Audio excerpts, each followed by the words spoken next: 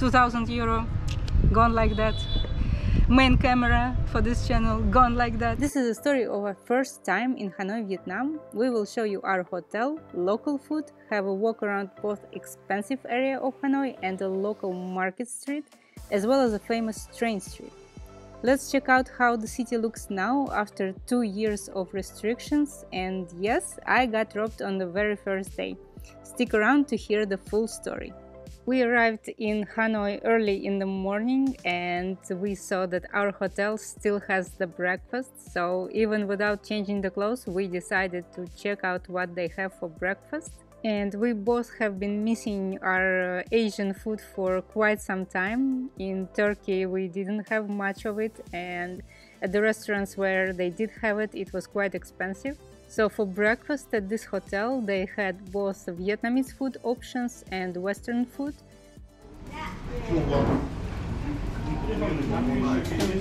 That's nice. So Renee and Pho Bo. Can Pho Bo withstand this connoisseur? Of course not.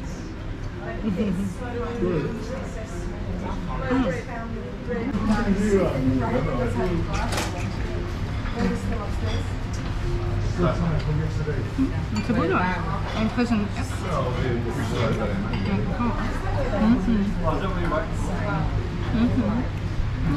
So it's approved? So this is our nice little room in Hanoi. It is quite small, but I would say it's cozy. Especially for the price, it's really good. So we do not have a normal window, only this small one, so no natural light, but the ceiling lights are good. Another downside of living in Hanoi city center, old city, is you can still hear honking outside, so don't forget your earplugs. Positive of this room, it's really clean. I don't see dirt anywhere, they clean it nice, and the furniture looks nothing too fancy, but it looks good. The walls are clean. We have air conditioning and even a small ventilator. And the bed is nice. I do like it. It's not too hard, not too soft. It's on the softer side, which is not always in Southeast Asia as well. And the thing about it's quite short, so we barely fit on it. So if you're a very tall person, you might be a bit inconvenienced by it. Which is the case in basically the whole of Asia. And yeah, I will repeat again that it does look very clean, and the bathroom looks very clean. No smells, no damp or something like that. Something that happens. They also clean it very good. I don't see anything, no like extra hair or something. Yeah, it does look modern, and small fan, which cheap hotels don't have.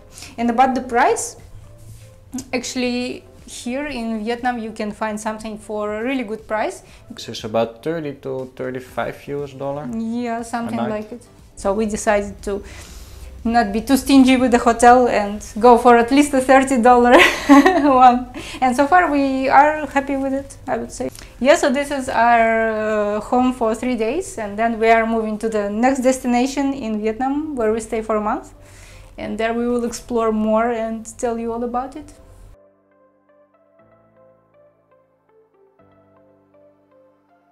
We are here at the Hanoi Zero Quarter, the center of Hanoi. So it's very convenient for you to see all the famous attraction in Hanoi, in Zero Quarter, in the tourist center. For example, from here, you go to the lake, just about 10 minutes for walking. That's where it happened yesterday, here. Yep, yes, so sorry about that. I read that also here is nice, this lake also can be nice. Yes, really, really nice. I showed you once ago. Oh, okay, thank you. Yeah, thank you. From here, see here, and then explore this area. Actually, here is the best places for from in Hanoi. Only the rich people expats stay here. It's so beautiful. But the traffic is, when you know it, it's really easy. Yes, correct. Because I come from the countryside, the first time I came here, it's so crazy for me. I cannot go. Just stand in this side and look for the other side. My friend there, I can go, and then he come back and take me. Actually, yeah, in here we have no rules, but if you know how to do that, just so easy. Yeah, exactly. Just know. Yeah. Where do you come from? From the north or from the south? I'm from the small province nearby Hanoi. on the so north side of actually, Hanoi. so actually close to here. Yeah, Okay. yeah. Well, Because my major tourism, so I need to work in the big city or yeah, of course. in, in Hanoi. All the work is here. Yeah, sure. Yeah. Yeah.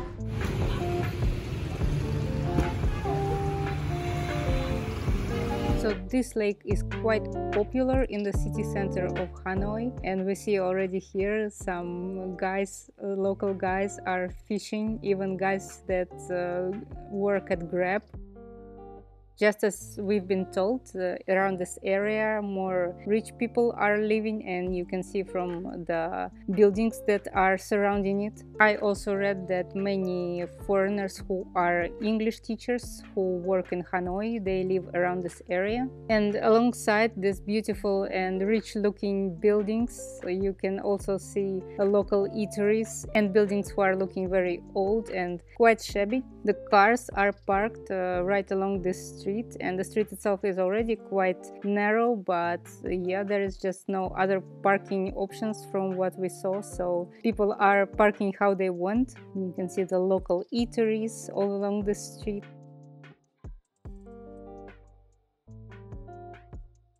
We decided to stop for a coffee at this local place.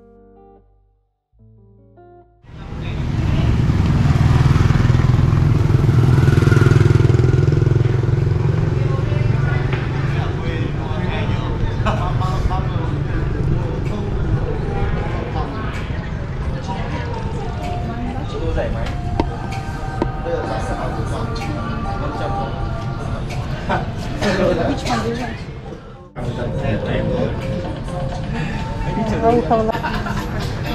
Do they also have a toilet? Sorry? Do they also have a toilet?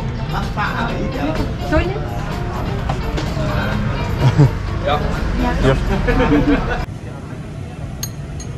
It's quite strong. It's really strong. I'm making that YouTuber face. Yeah, it's strong.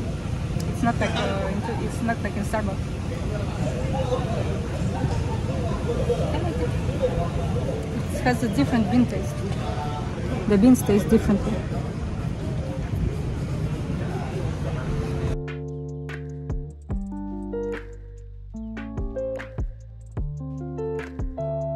And the view on the lake makes it for a very nice place to have a coffee. Then we walked more into this neighborhood, and it looked quite quiet and very nice to have a walk here because no heavy traffic inside the streets. And it did feel like not every business survived the COVID, survived the lockdowns, so quite many of them were closed. But the neighborhood itself felt safe and a nice place to have a walk. It felt like a nice and relaxing getaway from the hustle and bustle of the old city. So we are searching for some banh mi to fill our bellies. Yeah. Yeah. We deserve it. Do we? You do. Oh, this is already someplace.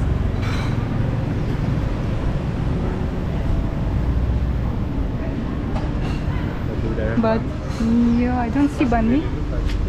Didn't see that many tourists here, only every now and then, even though it's quite close to the old city. But I guess the tourism is not yet fully recovered after all the restrictions. We also didn't see many people wearing masks, maybe locals sometimes, but not the tourists. So it looked like that there is no rule, no obligation to wear a face mask anywhere. So we couldn't find the food that we wanted, so we decided to just go inside a small corner shop, Circle K, to check out what they have for snacks. Oh, they have all the snacks.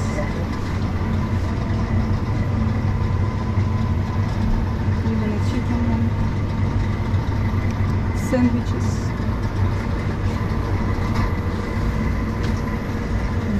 All kinds of Asian snacks.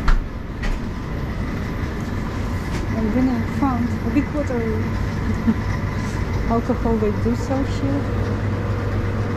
17,000 Vietnamese dong for a beer, 16,000. Looks like that's the cheapest. Oh, 15, 12. 12 is the cheapest. Cocktails, Korean. European beers. Heineken, Dutch beer. So we settled on trying the steam buns. And we chose to sit by the river at this nice location. And you're gonna eat what? Yeah, Show us. I don't know the name anymore. But It's a steam bun. it's a steam bun. There should be meat in it.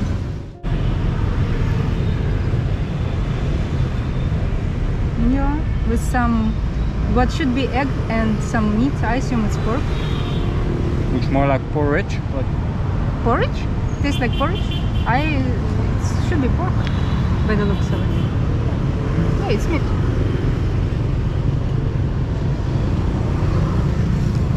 and I must say, it tastes a lot better than we have them in the Netherlands. In the Netherlands we call them bao bao. They are nice. I also like to eat them in Thailand. Just leave something for me. Don't forget you're married. That means sharing everything. For better, for worse. Yeah, recently we already shared the worst. So, moment of truth. Will she do it?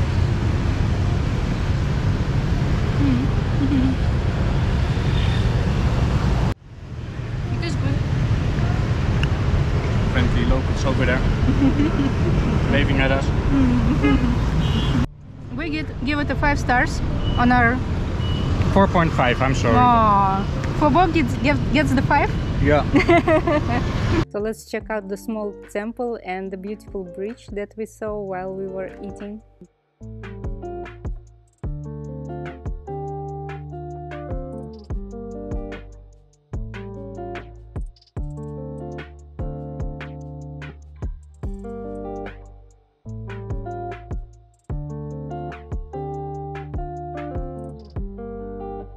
So you are leaving a donation? Yeah. So people will be better to us next time.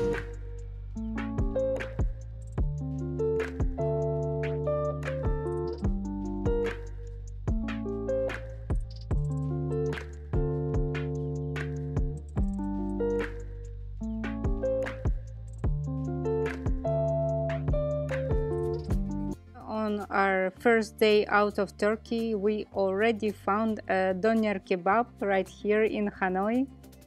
And finally we found a real Vietnamese banh mi, the traditional one. Every time we try it, it has some new ingredients that we didn't see before. So Renee, are you ready to taste your first banh mi since 2 years? Yeah, I'm ready for it. How about you guys? Are you ready for me to try it? Or what? Am I ready? That's the real question. So, first let's see what's in.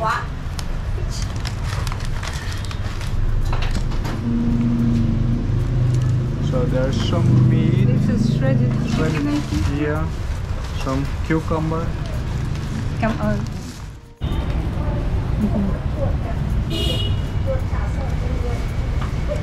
The bread is nice and fluffy. Nice and fluffy? Nice and fluffy. The inside is nice. Banh mi approved. Good.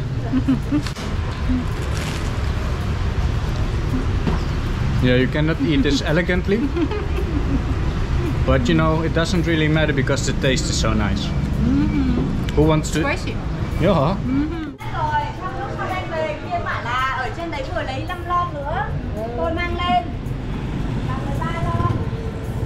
Hanoi is really a city of contrasts, and right beside the back streets and the markets you can find some beautiful sights. For example, this is Ho Chi Minh's mausoleum.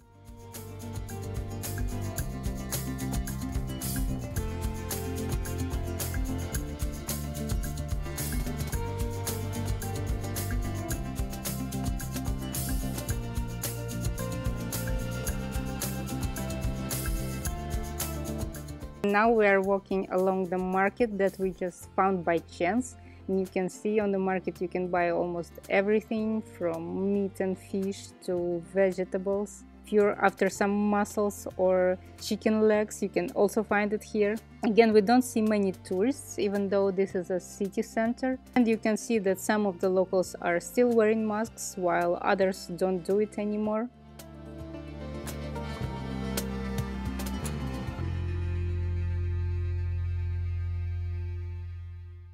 One of the most popular attractions, and it's actually been recently on the news, is the famous train street.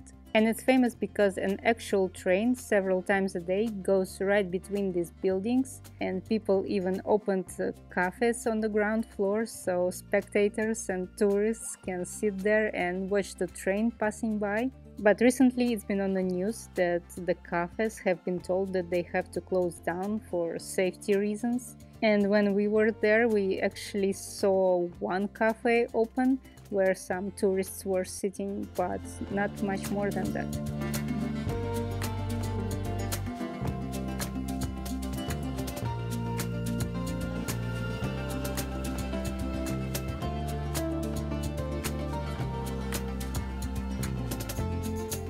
So yeah, what happened on our first day in Hanoi is after a 24-hour flight where we didn't sleep 2 nights, so we were really tired.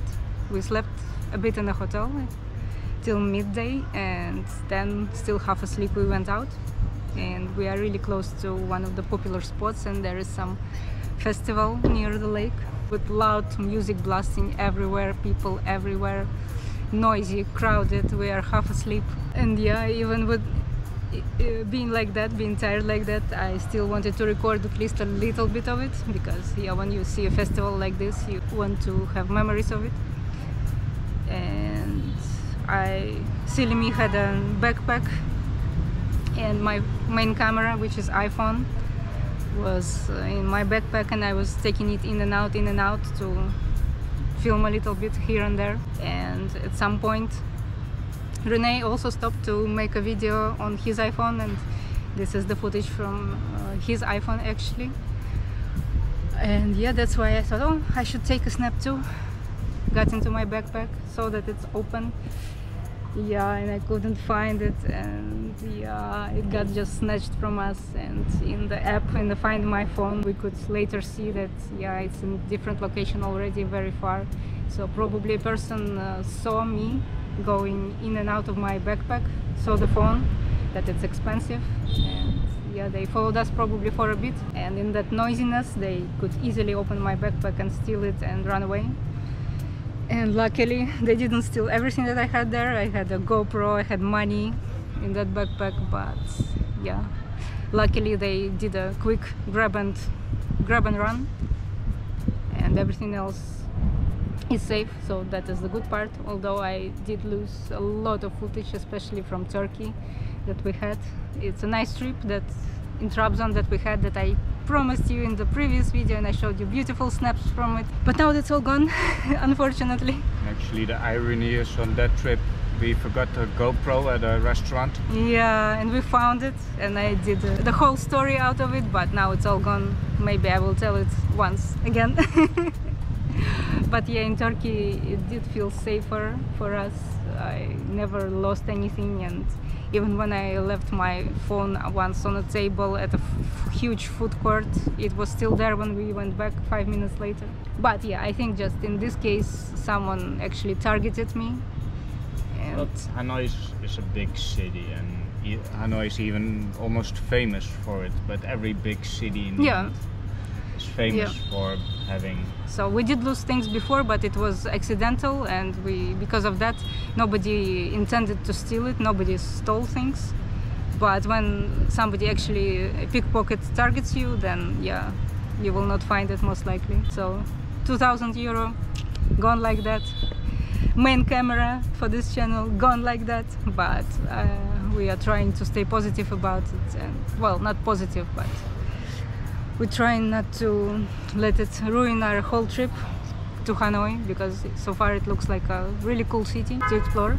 But now I am walking like this, not with a backpack anymore, but like this, which I would recommend to everyone. Don't just wave your phone around too much.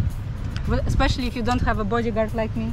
Usually now I walk a little bit behind her so that I have more view too. I always have the things in my front pockets and I have my t-shirt over it. And when I stand still, then I usually have my hand on my pocket on my phone, so that I know they cannot grab it. What comes around goes around, so people who steal get their bad luck in return, and when you give something good, you will get good in return. You win some, you lose some, that's life indeed. Yeah. Now we lost something. Tomorrow we will gain a lot. You mean a lot of weight from eating banh mi? Yeah, and pogo.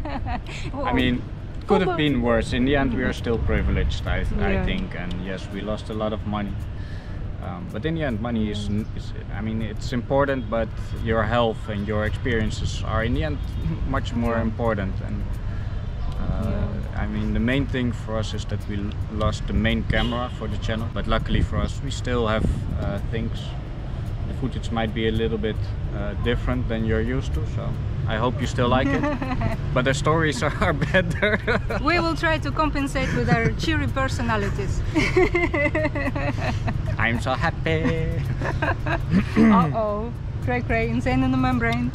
That's all you can do in the end. Insane. My phone being stolen like that, it did mix up our plans and we got a bit of a shock from it. But still, you have to understand that this is a big city, and in every big city things like that happen, and it doesn't mean that everyone here is a thief or a bad person. And in fact, our manager at the hotel, she actually went out of her way to help us. So of course you have to be careful, but also don't lose faith in people. There are good people everywhere still. This is Sarah. She helped us yesterday. Welcome to She even arranged her friend to take Renee on a motorbike to go look for my phone. Yeah. To go on an adventure. That is the best experience, but we hope you should be careful more, because you know anyway some people very good, some people bad. Yeah. So we there are have also to good take people. care ourselves. Yeah. Thank you very much again. Yeah. I wish you a good day. Yeah. So for dinner we actually have been looking for some time where to go, but because we were a bit still shocked, we just decided to treat ourselves to sushi. We didn't have the intention to actually go for sushi, but we just saw it randomly. The prices were good and we decided to give it a try. And in Turkey we were used to that sushi is quite expensive and almost always they are not worth the price. And here in Vietnam, of course, it's more expensive than local Vietnamese food. But for the prices that we are used to in Turkey, it was quite affordable.